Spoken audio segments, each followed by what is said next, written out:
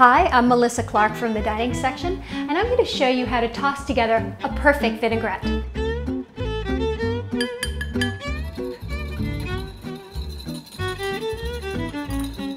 The first thing you want to put in your bowl is your acid and your salt. Your acid can be lemon juice, it could be another kind of citrus juice, it could be any kind of vinegar that you like, balsamic, red wine, white wine. As long as it has a little bit of a tartness, it's going to work. The reason that you want to combine your acid and salt right from the beginning is because the acid helps dissolve the salt. Next step, add whatever aromatics you plan on using. You could use shallot, you could use onion, scallion. Me, I'm a garlic fanatic, so I use finely chopped garlic. Next up, if you like anchovies, you can go ahead and add them now. Always add your aromatics before you add your oil. And the reason is that the acid helps extract the flavor from them. Even if you throw them in 10 seconds before, it's going to make a difference. At this point, you could just go ahead and whisk in your oil. You'd have a fine dressing. But if you want a really thick and creamy dressing, you might want to add a little bit of mustard, because what mustard does is help the oil emulsify with the lemon juice or the vinegar. And don't forget the pepper. My rule of thumb for pepper, keep turning till your arm gets tired. Now that I have all my seasonings in the bowl, I'm going to add my oil. And the trick to making a really creamy dressing is to add it little by little while you're whisking at the same time. Again, that helps the emulsification. Can you see this coming together? How nice and creamy it is? And there you have it, salad dressing. Very important step. You have to check for seasonings. It's good. The vinaigrette should taste a little bit strong, stronger than you want it, because when you add it to the salad, it becomes dilute. Now, if you taste it and it's not quite salty enough, don't add salt at this point. Add salt after you put it on the salad. And the reason for that is, if you add the salt when the oil's already stirred in, the oil in the vinaigrette is going to inhibit it from dissolving, and it's going to take a long time to dissolve. And so you might end up adding too much salt. You have more control if you do it later. There's another way to make a vinaigrette. It's a little bit easier. It's called the jar method. So what I've got here is a jar filled with the same vinaigrette ingredients as in my bowl. I've got my acid, in this case vinegar, salt, garlic, anchovy, mustard, and oil. And now the fun part. Shake, shake, shake, shake, shake, shake, until it emulsifies and starts to come together.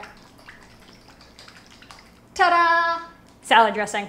If you don't feel like making a vinaigrette at all, you're so tired after work, you just want your salad and you want it now, and you think, you could just go for the bottle dressing on the side of the fridge, but you don't have to. You can toss the dressing directly on the salad in about 10 seconds.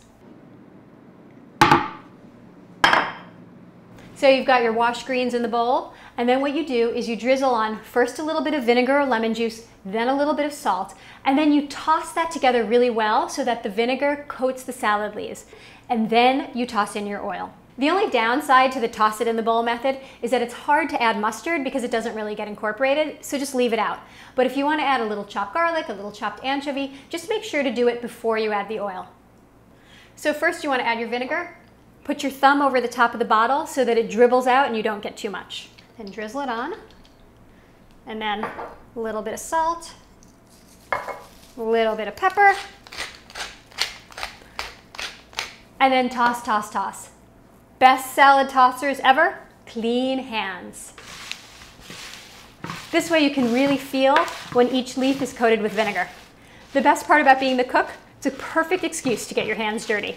It's like finger painting. I love this. Ooh. Of course, if you're a clean hands type of person, salad tongs, regular tongs, salad tossers, whatever you got. Okay, once you've got your salt and your vinegar on, just taste a leaf and make sure there's enough salt, there's enough vinegar. Because now's the time when you want to correct the seasonings. And now we add the oil. So just drizzle it on, toss it at the same time. Just enough to coat the leaves until they're shiny. And the great thing about your hands here is, first of all, the olive oil is really nice and emollient. It feels great. The other thing is you can really tell when you've had just enough oil because you can just feel it right on the leaves. Be careful not to add too much oil or too much vinegar. The worst thing you can do to your beautiful greens is to overdress them. They'll get soggy and wilt in a minute. So in case you were wondering, well, how does she do it all by eye? How much oil do you add? How much vinegar do you add?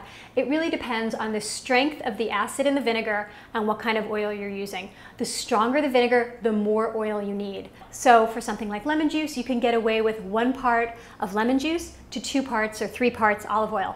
But if you're using a really intense, strong red wine vinegar, you might want to bump up the oil to maybe 3 or 4 parts. Here I'm using olive oil. Olive oil is my go-to oil. It's great on all salads, but you can also use nut oils, fantastic, walnut, hazelnut, add a very rich, toasty flavor. Or for something simple and light, use grapeseed or another neutral oil. And that's all there is to it. And this one is mine. See ya.